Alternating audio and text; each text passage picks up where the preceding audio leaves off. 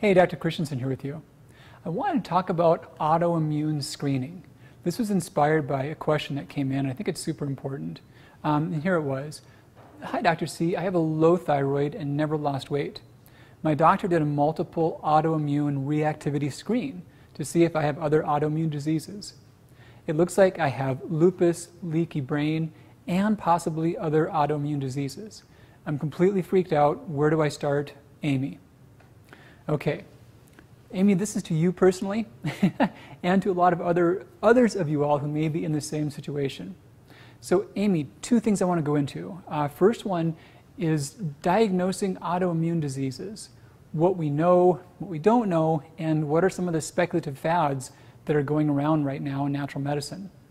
The second one is what your first concern was, how do you lose weight with hypothyroidism? Okay, so the first one. So the good side about where we are right now, the really good side, is that we're much more aware of autoimmune disease than we were in the past. People think about that. It's now, I think, close to being a household term, and doctors are less apt to ignore that. The other really positive thing is that people are aware that their lifestyle habits, their diet, their stress load, their activity levels can have a huge impact upon their immune system and how these diseases play out. You know, whether or not they get them, whether or not they progress, whether or not they get better or not. People have a lot of control over those variables. That's awesome stuff. So now here's the negative side. The negative side is that, in my opinion, many practitioners are using these terms way too lightly and passing them around without giving it the same kind of vetting that they really do deserve. For starters, I want to talk about how not all diseases or symptoms are really autoimmune in origin. Many are, but I think we've gone a little too far this way. I did a quick Google search for autoimmune disease list, and the first thing that I popped up actually listed a large number of diseases that are just not autoimmune. That included endometriosis, eosinophilic esophagitis, fibromyalgia, Lyme's disease, narcolepsy, PANDAS, pernicious anemia, restless leg syndrome, subacute bacterial endocarditis. Now, you could make an argument to where there's roundabout ways that there could be immune factors with those, for sure, but they're not directly driven by the immune system attacking itself. And that's the definition of an autoimmune disease. The main mechanism of the disease is the body's immune system attacking the body's own tissues. So many things that are lumped in that category are not autoimmune.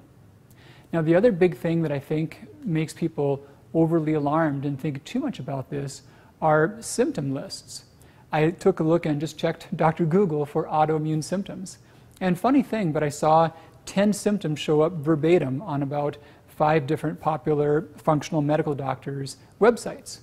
And the list talked about joint or muscle pain, weight loss, insomnia, heat intolerance, rashes or hives, difficulty concentrating and focusing, feeling tired or fatigued, easy weight gain, hair loss, abdominal pain, dry eyes, mouth, or skin, numbness and tingling hands or feet, or recurrent miscarriages or blood clots. Now, these are all super important symptoms. These are all things that should be addressed and taken care of. And in that list, there's things that are quite different from one another. The recurrent miscarriage, for example, or the numbness and tingling. Those are different than the brain fog or the fatigue. And the important thing to realize is that some of these symptoms are things that happen to perfectly healthy people, probably for no known significance. You know, sadly, our bodies, even when we're healthy and things are working great, our bodies don't work perfectly 24/7. And just by definition, there are moments in which our energy is going to be higher than it is at other times, right? There's no way around that. Our energy is not static. We all get tired at some point. We want to go to sleep. Or if we're doing some activity, whether it be mental or physical, there's times at which our body starts running low on resources. So normal, healthy people get fatigue. And because of that, they'll have times to where the energy is higher and lower. And one could look at that and say, oh, wow, my energy is lower right now. And that may be normal or healthy. So this is a delicate thing because I don't at all want to invalidate those that have serious struggles with fatigue, chronic fatigue, limitations. But one message I want you to get is that it's normal to not always feel perfect. That's how things work. Our bodies are limited. So there's that. Now the other part about these symptoms that I want to draw out is that yes, these symptoms can be caused by autoimmunity, but there's almost no shortage to how many other things that are not autoimmune conditions that could cause those symptoms. And I think it really does people a disservice to look at a list like that and say, oh wow, I have some or perhaps even many of these symptoms, therefore I must have an autoimmune disease. And this is a real pitfall. So what I see in situations like yours, Amy, is that a doctor will hear your symptoms, and I think they mean well. You know, they really want you to have an easier time managing your weight and functioning better. And they think about what they've read and maybe their training and what are some popular ideas being passed around. And they think, oh wow, autoimmunity is so big and so underdiagnosed, and these are some of the symptoms of that. We should then call these likely autoimmune issues, or we should call this general autoimmune problems. And then the other thing that happens is doctors will often take a next step. In some cases, some they'll just call it autoimmune right there and start various treatments assuming that it is. And when it plays out well, they may give some good general guidelines that may be helpful anyway. So even if you didn't have autoimmune disease, they might give some good feedback, like get more sleep, manage your stress, eat more broccoli, don't eat Twinkies, you know, take care of yourself. And whether or not it was autoimmunity, you could get better. So that's okay, but it's kind of like getting lucky. And I don't like counting on getting lucky, because if there were some deeper problem or some different problem, maybe you wouldn't get better. And maybe you would lose some time in which you could have been making headway had you known what you were dealing with. So I always love to have a clear diagnosis when I'm proceeding. I don't think it's acceptable to just do vague things and hope that it works and then retreat. I think it's better to have a clear sense on what's happening, treat it properly, and if you're progressing, then you know one of two things. If you're not progressing, you know one of two things. Either you're not doing the right treatment or it was not the right diagnosis, and you've got a finite number of things to deal back with and take care of. So the next step that many doctors take now is they'll do varying types of autoimmune tests. And I'll talk more about specific ones in some of the broad screens. But a difficulty is that blood tests for autoimmunity have very, very high rates of false positives when they're done without full context. So they're not good screening tests. What I mean by that is you couldn't take 1,000 healthy people and do autoimmune tests on them, and from those tests alone know who had autoimmunity. That can be counterintuitive. You would think that an autoimmune test is like a pregnancy test. You're pregnancy or not pregnant. They're not like that at all.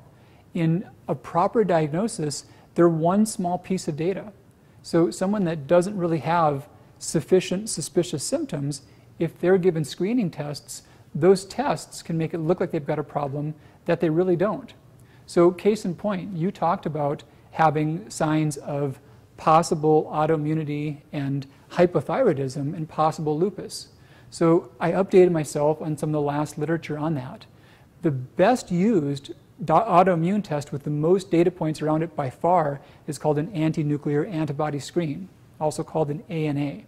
Now, in your exact situation, if we know someone's hypothyroid, we do an ANA test on them, and from that ANA test we think they've got lupus, that false positive rate can be anywhere between 50 to 100%. So what that means is that if we had 100 people just like you, Amy, and all of them who were hypothyroid had positive tests for lupus, at least half of them don't have lupus. By many measures, all of them would not have lupus. So that test is not a valid instrument, and it doesn't actually say you have lupus. Now, that's about one test. You talked about leaky brain as well, and possibly other autoimmune diseases. So that issue I talked about with the false positive, meaning the test says there's a problem when you don't have a problem. So like that pregnancy test, for an example, if I peed on a stick and it said I was pregnant, I'm pretty sure that would be a false positive. That's what I mean by a false positive. Or if a woman who was clearly not pregnant, the test said she was, that would be a false positive.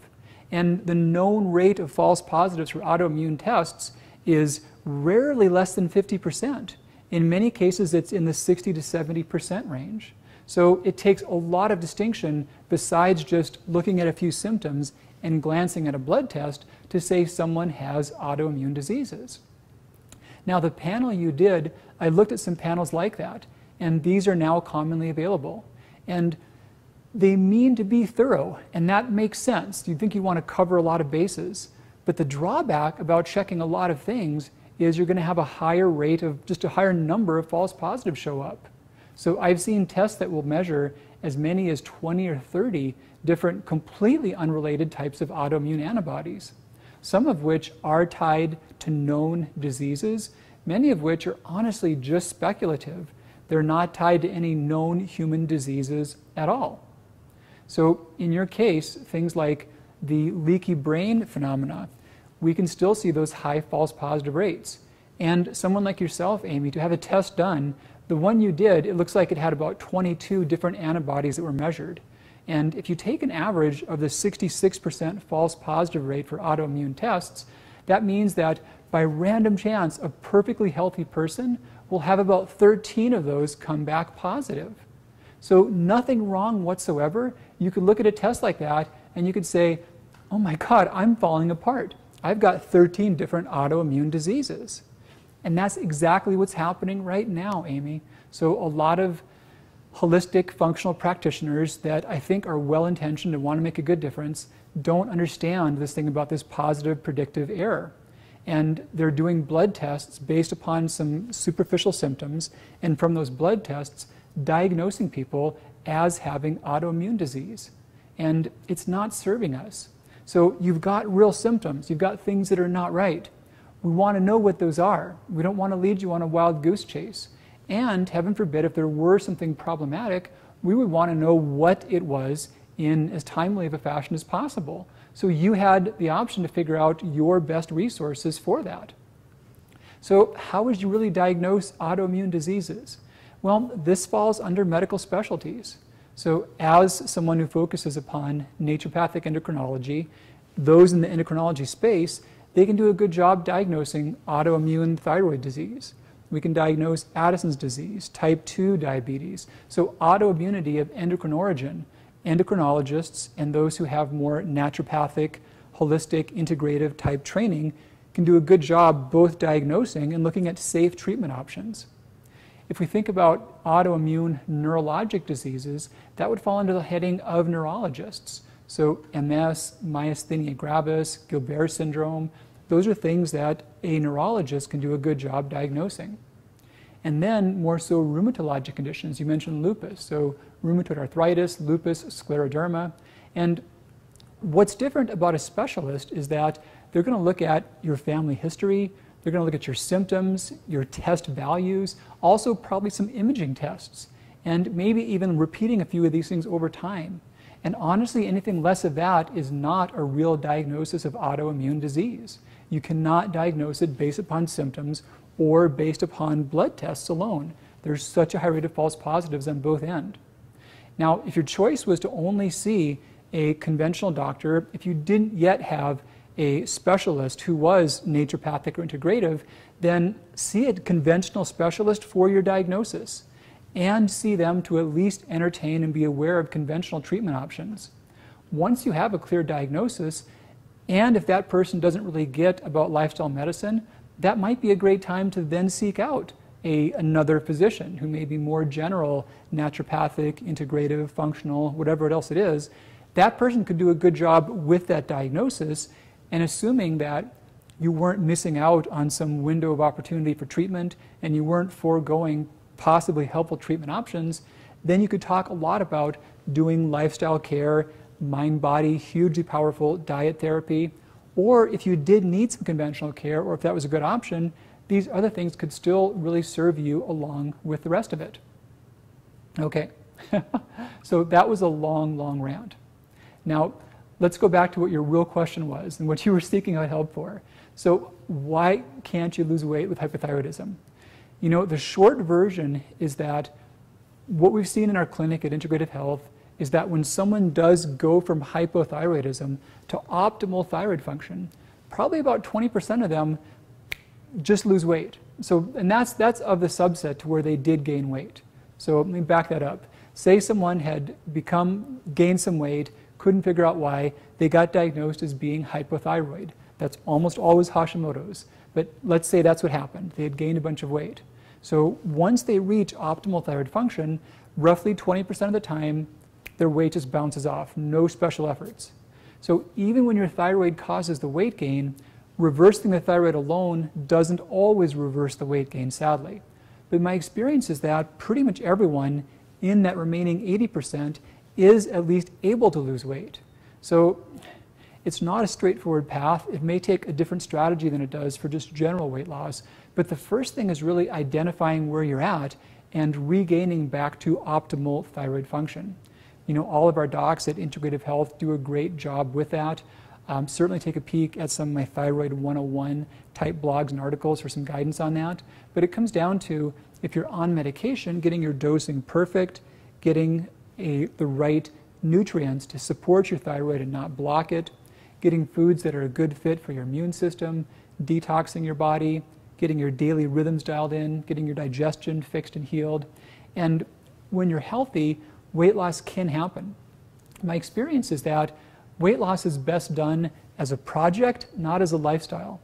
What I mean by that is, I encourage someone to take a block of time and expect there to be needs to eat in ways that are not normal, long-lasting. So a normal, healthy diet rarely produces weight loss. It does take some level of fuel restriction, and by fuel I mean carbs or protein. You've got to restrict fuel in some way to achieve weight loss. But you don't want to live your life in that restricted state. So hope that was useful, Amy. First thing is, I doubt those diagnoses that you've got. I highly question those. I don't think you've got all those autoimmune diseases. Second thing is, I believe you can lose weight. Let's get your thyroid squared away and get you on a road to feeling great again. Everyone else, take good care. I'll talk with you real soon. Bye-bye.